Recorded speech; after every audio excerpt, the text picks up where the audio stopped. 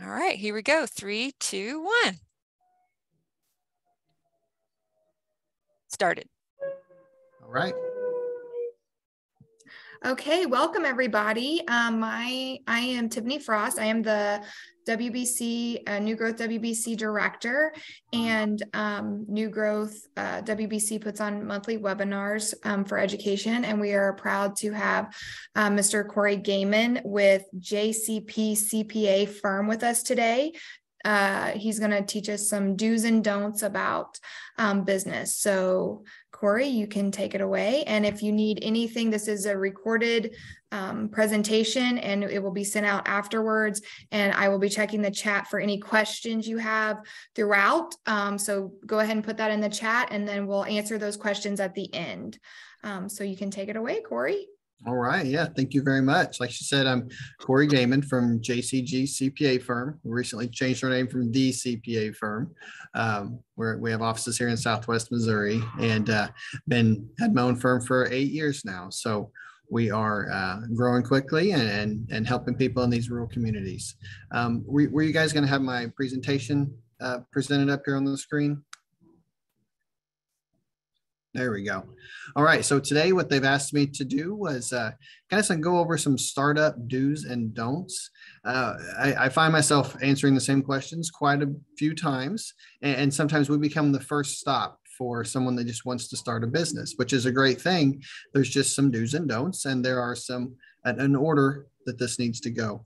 So I'm just going to move right through this and we'll take some pauses or some breaks for questions, Tiffany, as you see fit. And I have a few subjects to go through here.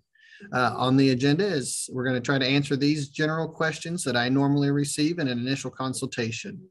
What is a business? I think we all need to have a base definition of that. When does business actually start?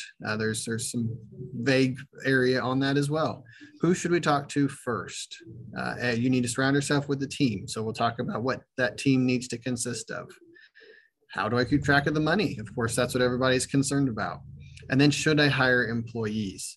These are just a few of the many questions that we do get, but these are some of the most important ones you need to think of right at the very beginning. So we'll move next to the, I just put a quick introduction up here. Starting a big business can be an exciting and scary time. There are many small details as well as big picture ideas to consider. It's always best to have a plan as you move into the self-employment world. That includes working through some steps and surrounding yourself with the right team. Let's review some basic questions everyone always faces. What is a business? If you can go ahead and move to the next screen as well. So the IRS defines a business as a trade or business is generally an activity carried on for a livelihood or in good faith to make a profit. What they mean by that, because the IRS doesn't always speak English, is are you trying to make money? There's a big difference between a business and a hobby. A business is trying to make money. I will generally ask my business owners, okay, what's the plan to make money? Is there profit there? Even as so as farmers are the same way, because farming is a business. So are you a farmer trying to make money, or are you just trying to feed your family and not sell the product?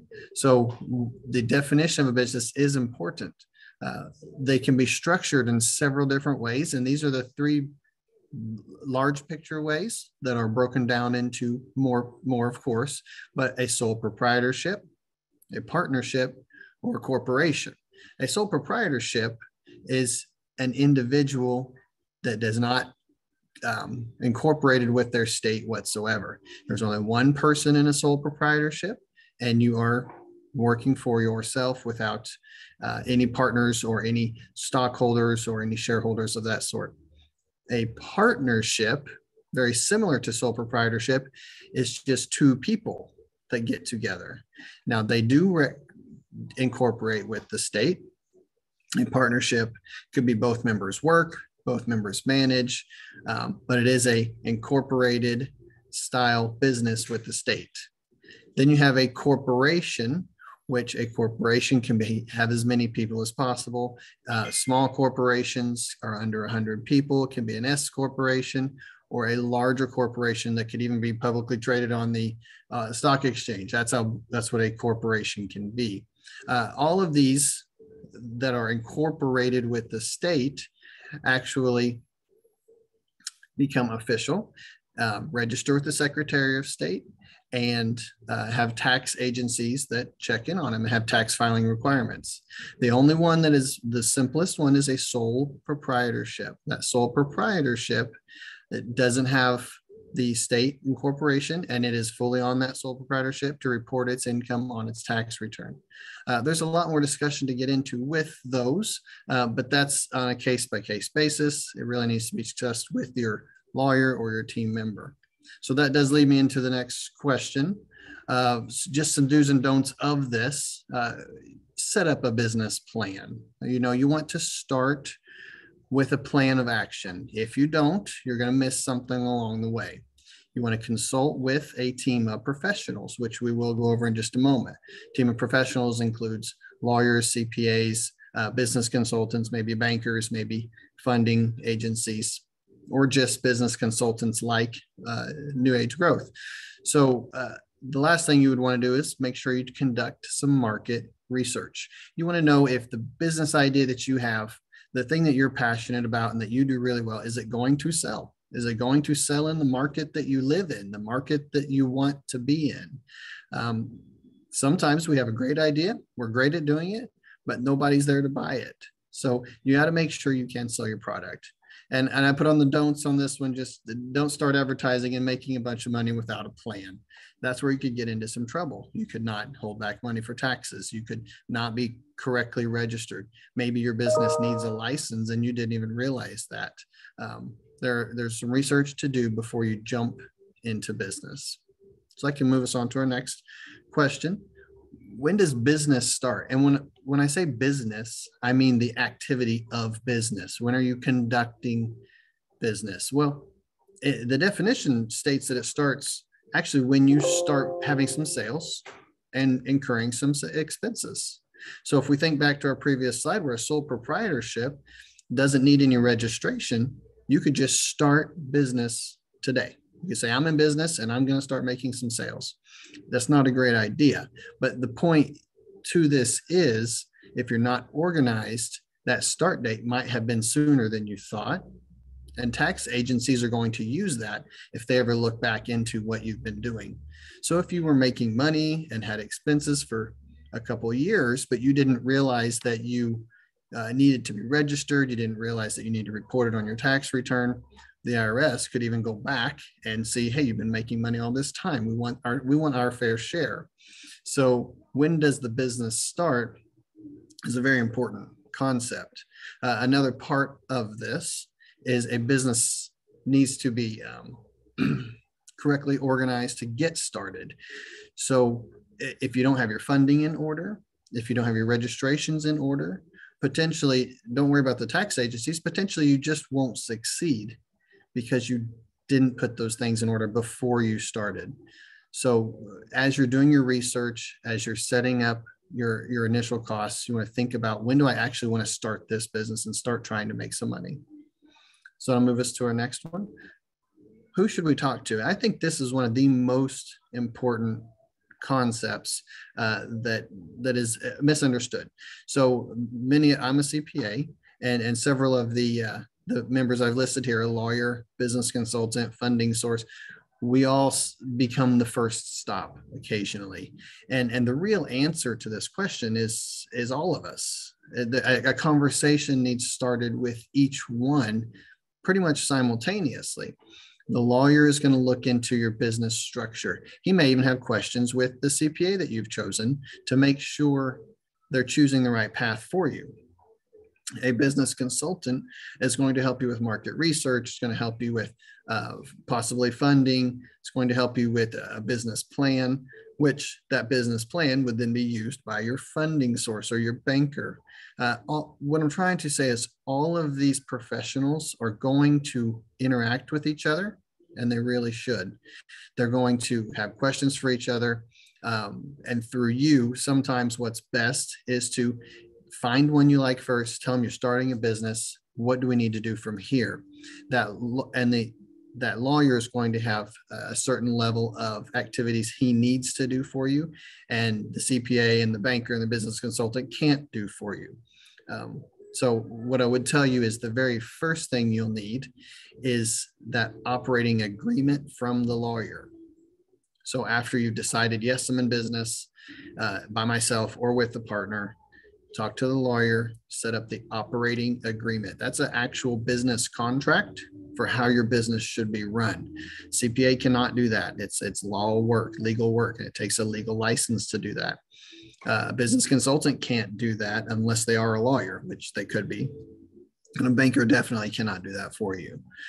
So that operating agreement really starts the business on paper, if you will. And then when you move from that point, the CPA can help you get your tax ID number, your registration numbers.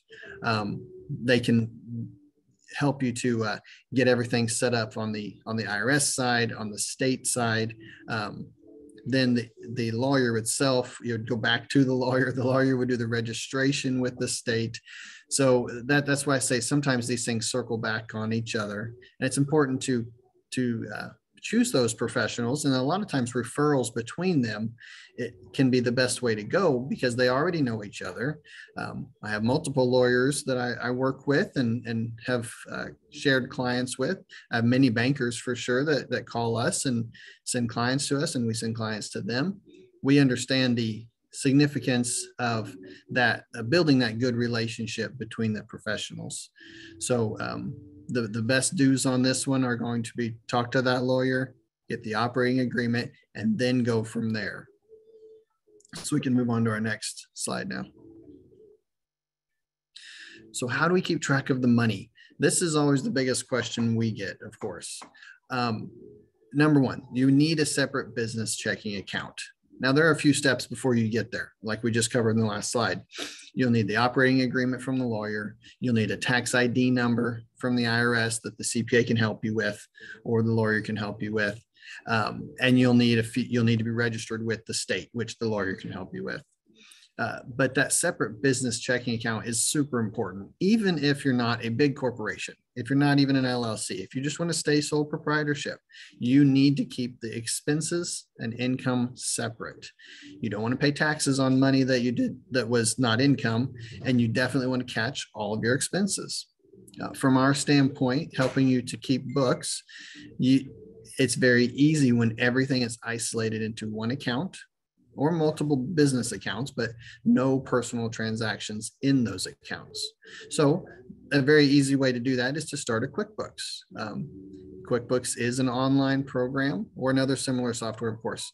It's an online program. It's a program you could download to your computer. It's what we use at our office for our bookkeeping clients.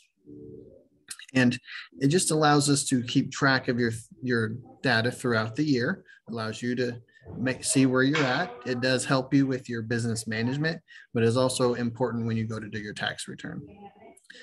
On that note, you could hire a CPA or bookkeeping firm to do that for you.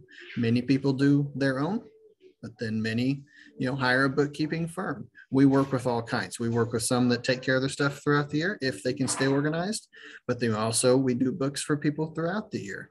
And those clients, what we try to tell them is that focus on your business. Let us help you with the bookkeeping. But if it's just something you can handle on your own, then you can. Many people can. And then the last big don't is that I want to put on this slide is no cash. Don't pay with anything for cash. And you can accept cash, of course, but put it straight to the bank. So cash is the hardest thing to track. It's almost impossible. It really is. To have legitimate IRS deductions, you would have to have a signed receipt, dated receipt, and then the cash would have to be booked into your QuickBooks, and it's difficult to do that even. So I tell all my small business owners, number one, don't use cash. You can accept it. You don't want to not accept it for your services, but don't use it for expenses. When you write a check or use your credit card or debit card, you're creating a permanent record at the bank. And that if you lose all of your records, that permanent record is still at the bank inside of your checking account, usually with images on your bank statement even. So don't use cash. Okay, we can move on to the next one. Last question that I want to go over is, should I hire employees? Well, the big question here, and I put it number 3 down, is how much do you want to work as the owner? Have you created this business so that you can have a job? And that's perfectly fine. Then maybe you don't need employees. Maybe you're able to do most of the work yourself. And that, if that's the case, employees don't need to be part of what you're doing. If you feel like business is going great and you want to hire employees to do some of the work for you, or if you are more so investing in this business, you just started it up and you want to have someone else run it, well, then you might need an employee. So this leads us to a very big question of a contractor versus an employee.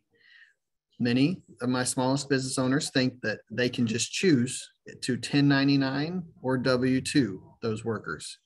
It's not a choice. It is a determination based on facts and circumstances. So if you have an employee that you control, that you dictate their schedule, you tell them what to do during the day, you give them tasks, they report their hours to you, you pay them hourly, that's an employee, and they should and must receive a W-2. So receiving a W-2 means that they will have taxes taken out of their paycheck. So you have to calculate those taxes. Then you have to report those taxes to the IRS and to the state. There are 4 different reporting agencies that need information from you on a quarterly basis and payments made on a regular basis. Employees are difficult. The process of maintaining payroll and filing the correct reports is difficult. This is where usually hiring a CPA or a bookkeeping or payroll firm to do that for you is necessary. Now, that does cost. So there's a cost for that professional. That's why I see many small business owners just diverting to a contractor. Well, a contractor, just a quick definition of that, is a worker that comes in and that does a job for you. You do not dictate their daily schedule. You do not dictate what tasks they do. You say, this is a project I need done. They do it for you. They present you with a bill and you pay that bill to them. You still need their information so you can give them a 1099 at the end of the year.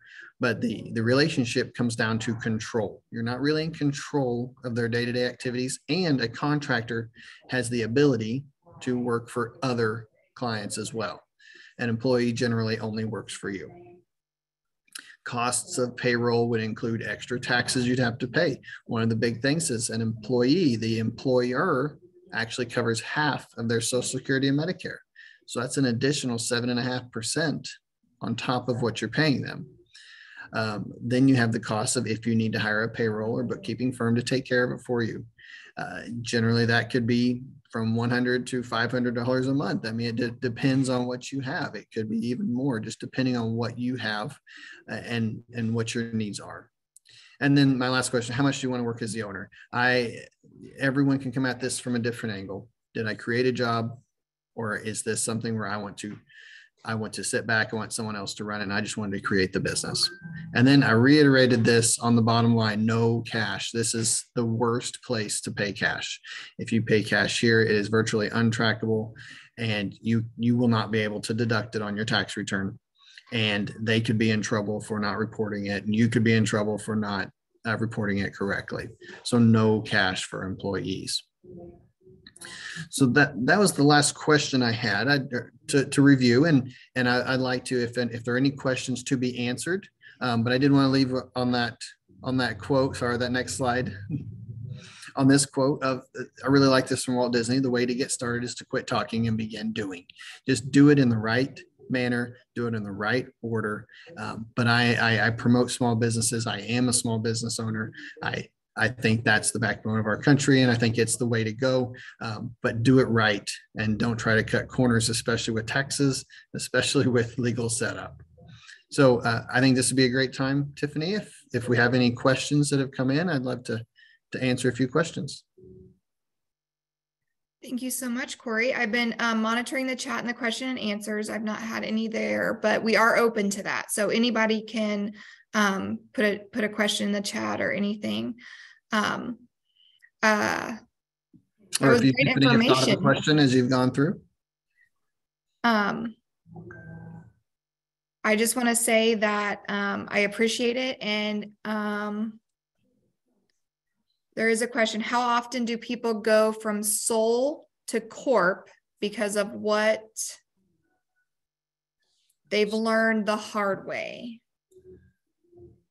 Okay, I can see it here. We'll go over what they've learned the hard way. Well, so what I have seen in the past is someone go in and try to set everything up on their own.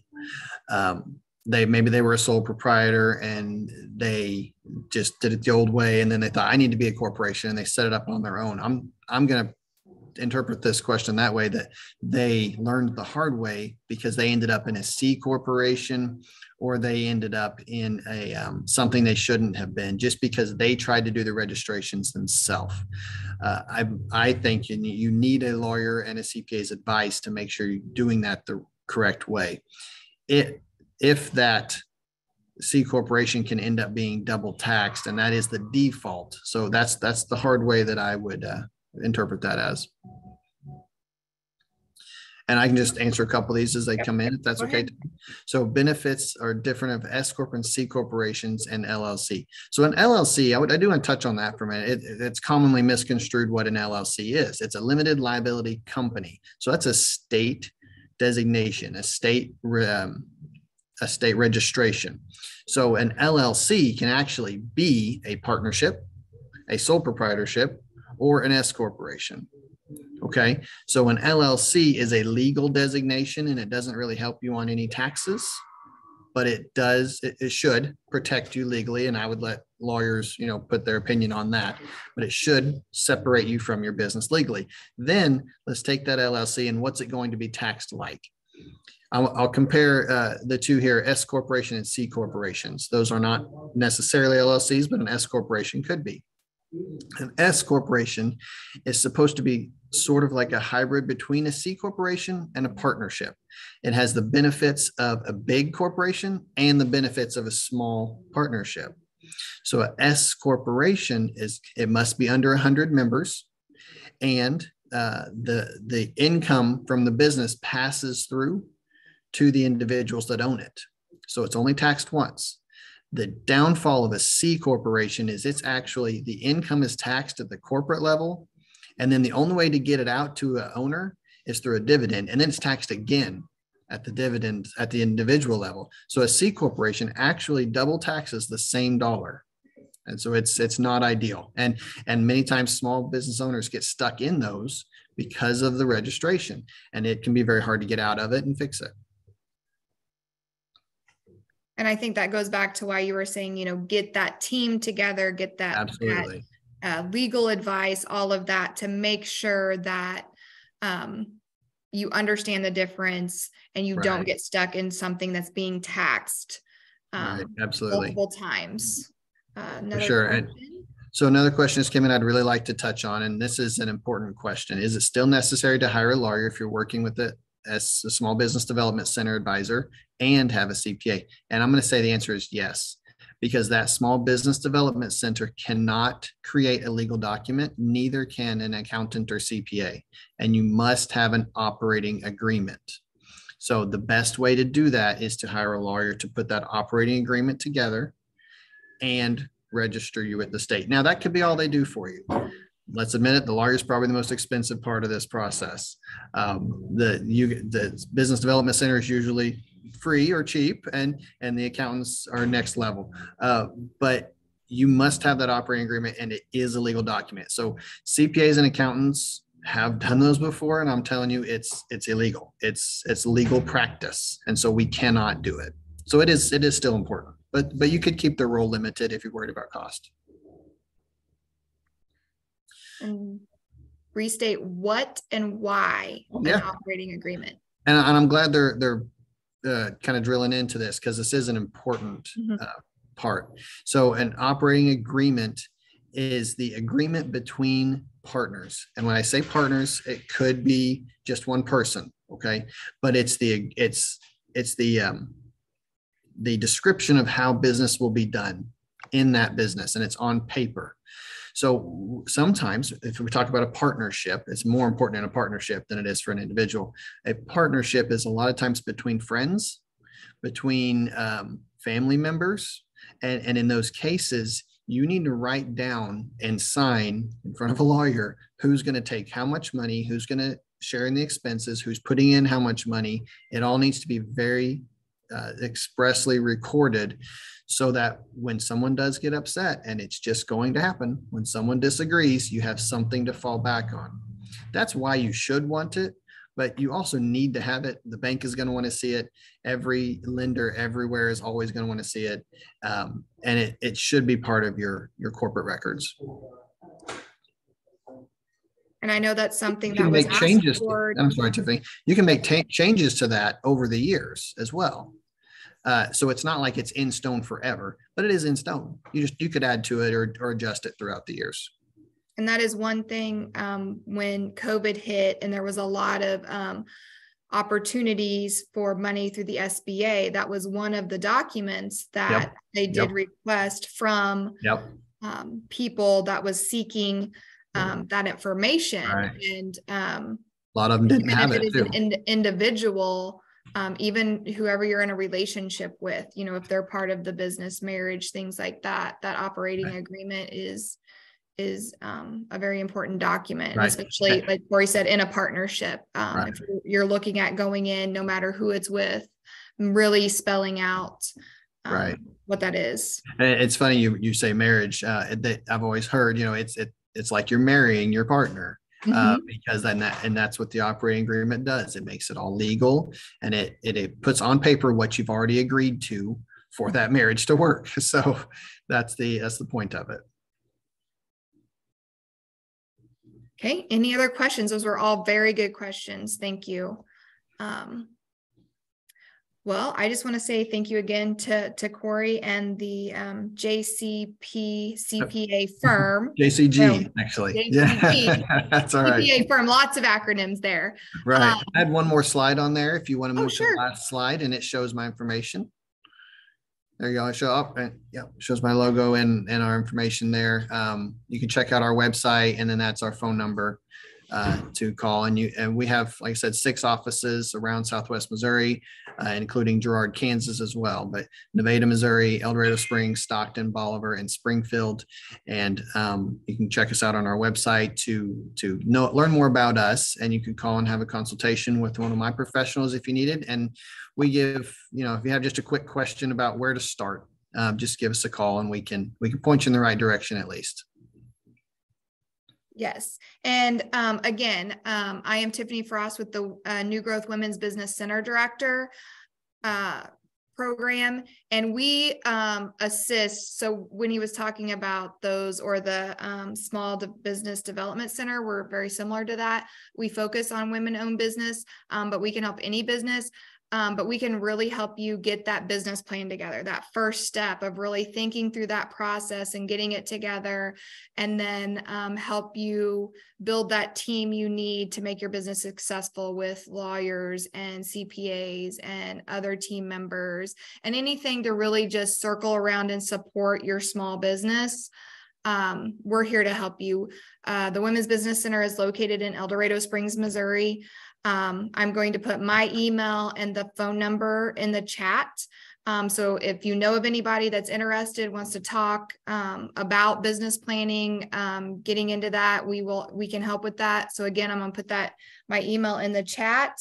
I appreciate everybody's time, and this is recorded and will be going out as well. It will also be on our website, the New Growth Women's Business Center website. So all of our recordings go on there, so you can have access to them at any point in time. If you know somebody that's missed it, if you just want a refresher, if you missed some of the information, you can always go there and find it. So I look forward to meeting with Cory again and learning more from him. And thank you guys so much for spending your lunch with us. Thank you, Tiffany. Thank you.